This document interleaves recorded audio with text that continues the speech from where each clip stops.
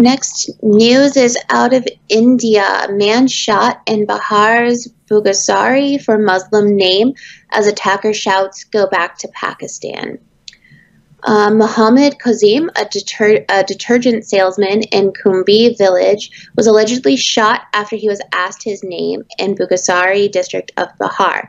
He identified his attacker as Rajiv Yadav, and he said he was drunk at the time of the incident.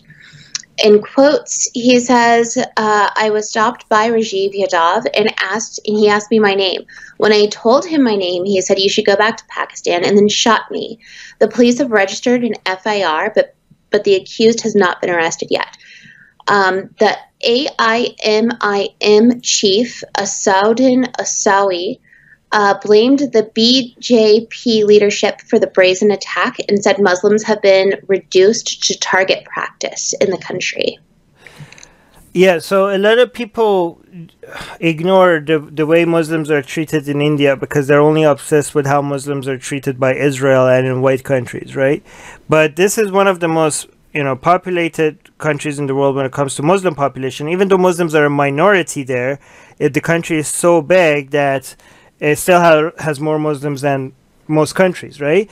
And Muslims are now being treated like second-class citizens. And I know what Hindus, as soon as this goes out, Hindus are going to come like, "Oh, fake news, this is fake news." Again, treat every single news that you get with some level of skepticism because we can't be sure if it's 100% accurate, right? We just go by Occam's razor and say this is probably true, but there's always a chance that something has been misreported. So just take that into account. But the amount of anti-Muslim discrimination in India is rising. The recent election is going to only make that worse. And every time we're going to bring attention to it, there's going to be both Hindus and culturally Hindu atheists that would deny this. A lot of anti-Islamic activists in India have lost their mind and now they have turned into anti-Muslim bigots instead of just anti-Islam. And they see all of this as fair and they see all of this as self-defense. We're going to call it out as we see it, and unfortunately I think it's going to increase. Let's see if Sobham has something to say about this. Well, really quick before you get to what Sobham has to say, because I think he's got some great things to say, but I just want to point out, as you were saying, we're going to see this starting to rise. This is actually the third incident in the last week.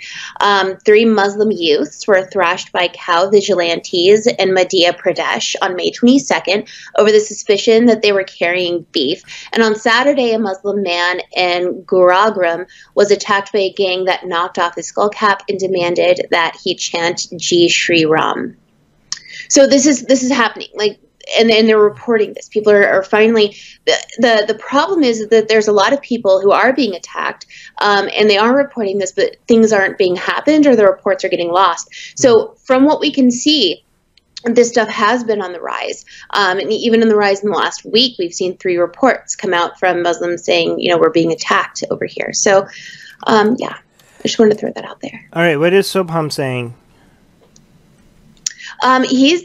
He's saying that India has the 3rd largest Muslim population after Indonesia and Pakistan. Yes, even though they're a minority, it's crazy. Still, Muslims are a minority, but they're still the 3rd, number 3 when it comes to number of Muslims in one country, which is unbelievable. Yeah, Sobham also agrees that this kind of stuff is probably going to increase in the next 5 years due to the newest election, probably.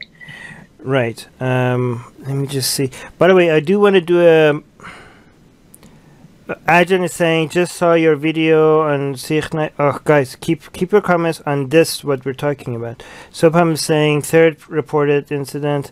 There are probably way more. Also, I did comment some news in the comment section from last week. Yeah, is Anna checking the comments, Ali? She knows too, so I'll get with her and make sure. I just want to do a correction. Let me actually, before I do that, let's look at the top comment. Nicholas is saying, it's funny how many Hindu nationalists crawled out of the woodwork here to justify this one. Yeah, that's what happens every time. No, last week, you and I reported on some news, and we've been getting emails and messages nonstop wanting to know why we're reporting fake news, why we're talking about Hindu atheists. So I just wanted to point that out there. So we're actually taking a brunt of this just for reporting just for reading something that somebody else even wrote. Yeah, so just reporting on Hindu on Muslim crimes gets I think some of these Hindus are the most sensitive. So the most sensitive people I've met that just reporting in news will make them go, come out and get angry, right? So I think Muslims are extremely sensitive, regressive leftists, Trump supporters, and Hindu nationalists. All right, these are the people that could just lose their mind just by reporting the news, right? Right. These are the four most sensitive groups I've met online. But Chris Hightower joined our chat. I just want to say hi. That's great. Let me see. Endrick NKK say, oh, by the way, here's the excuse that Hindu nationalists will give. At least we will not cut your head off for criticizing us. And they as if that's a new standard. Like, oh, feather in your cap. Congratulations. Here's a medal for not beheading people. We should make a medal. We should actually make an actual medal, a medal for not wanting to behead people, and just post a picture of it every time they say, at least we don't behead people. Oh wow, congratulations for not beheading people. Good for you. Samson is saying too many Hindu atheists here. Yeah, Hindu atheists, I know a lot of people see that as a contradiction, but there are a lot of atheists that still consider themselves Hindu by culture that lose their mind every time we cover news like this. Oh look, this is Rudra is saying nice. This is probably one of those Hindu atheists is commenting, and the number one reaction he got is a heart. So he got 6 hearts for this, probably mostly by 6 hearts mostly by other Hindu nationalists. Jesus Christ, this is crazy.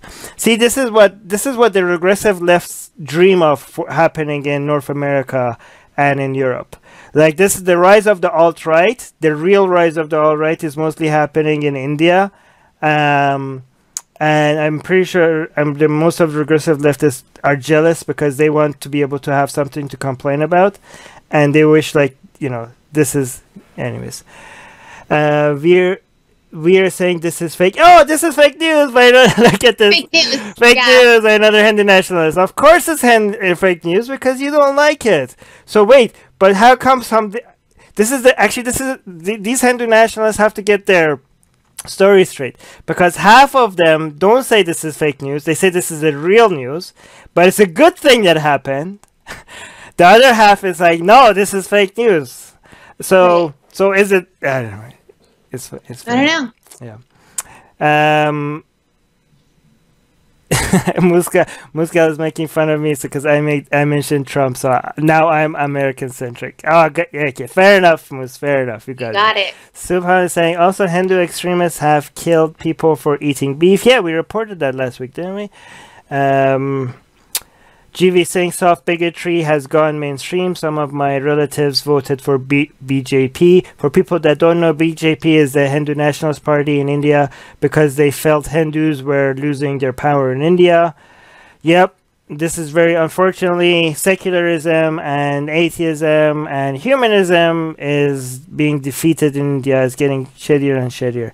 Yeah, but yes, we do recognize that it's still better than Pakistan, but that's a very low standard, so you don't get a medal for that. Atheists are under attack in many places. If they were Christians, their voices would be heard.